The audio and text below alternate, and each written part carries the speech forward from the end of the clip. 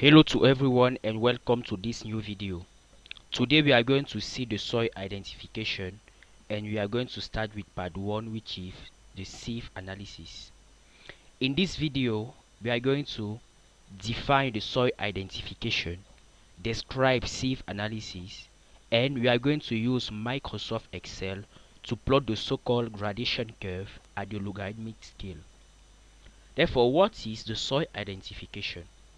The soil is a mixture of particles with different size, different physical and mineralogy composition. This is why it is an heterogeneous medium. Therefore, it's important to recognize and individualize accurately and completely its composition. It is the soil identification. There are two main laboratory tests used for the soil identification, which are the particle size distribution, which is to determine the different size, and the Atterberg limit to determine the soil plasticity. The particle size distribution of a soil sample involves determining the percentage by mass of particles within the different size ranges. The particle size distribution of a coarse soil can be determined by the method of sieving. The particle size distribution of fine soil or the soil fraction of a coarse soil can be determined by the method of sedimentation. Now let's describe a sieve analysis. A specimen of dry sample of mass m tot is shaken mechanically through a series of wire square mesh sieve with successively smaller openings. The oversized material are trapped above the strain, while undersized materials can pass through the screw. In order to interpret the sieve analysis, we should weight the soil fraction retained on each sieve and call it Mi. Then we can calculate the percentage retained on each sieve by dividing the weight retained on each sieve by the original sample mass.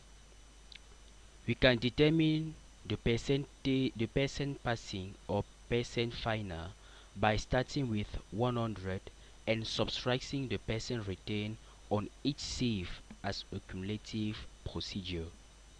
So what about the gradation curve? The result are shown in a cumulative frequency diagram, which is the gradation curve, where at the x scale grain diameter are plotted in logarithmic scale, and on the y-axis percentage by mass or weight passing in an arithmetic scale. So this is an example here, where at the x-axis we have the diameter of the grain size in millimeter at the logarithmic scale, and on the y-axis we have the final percentage at arithmetic scale. And we can roughly do a soil classification using this graph.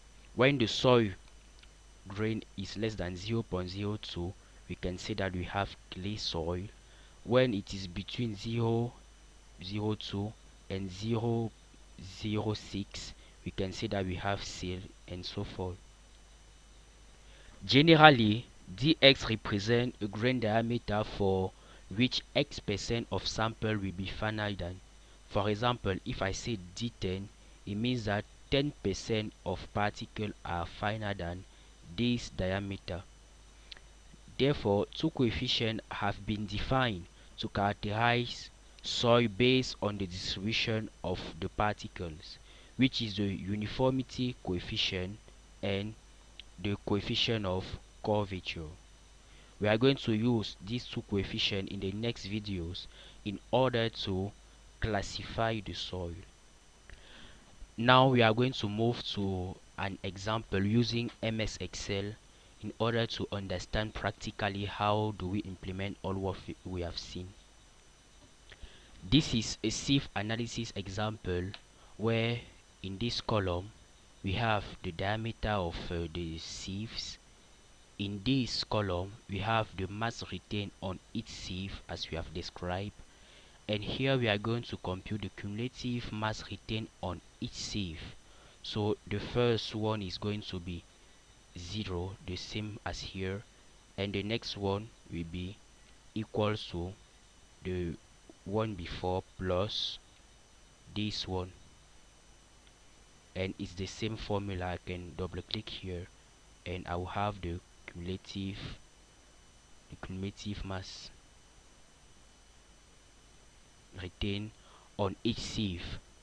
Now I can compute the cumulative percentage of particles retained on each sieve, which is the mass retained on each sieve, which is this, the cumulative mass, divided by the total mass of the sample, which is this.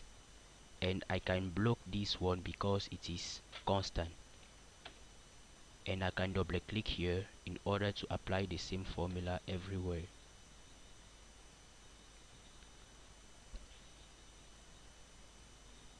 I have to multiply by 100 in order to have it in percentage.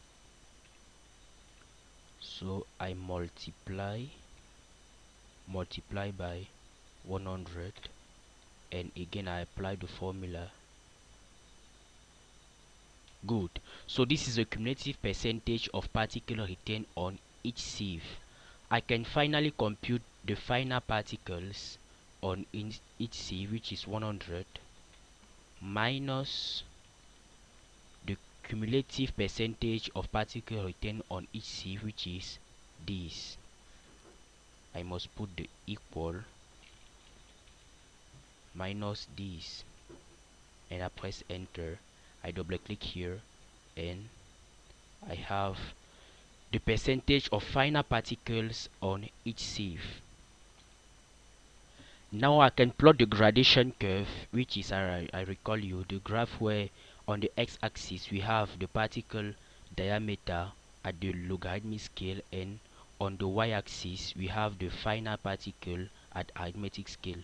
So in order to draw a graph on Excel, we go to insert, and we are going to take this graph, take this kind of graph, and we right click, we take select data, we are going to delete this series which is already there, and we are going to add a series which is the gradation curve.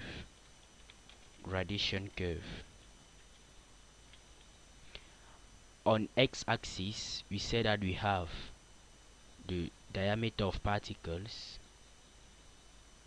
and on the y-axis we said that we have the final particles.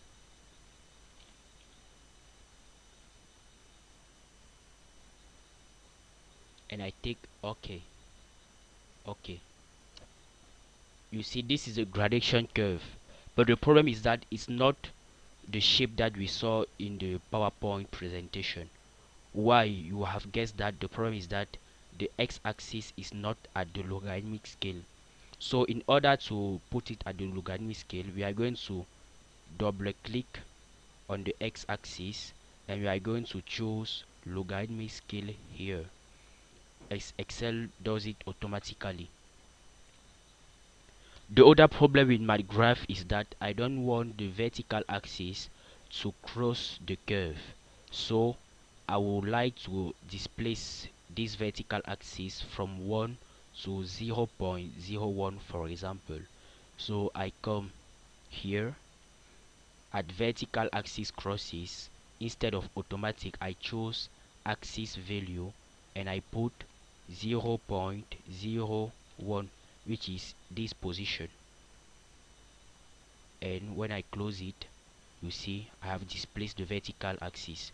So this is the gradation curve that we explained in the PowerPoint presentation, and using this gradation curve we are going to see in the next videos how to classify the soil.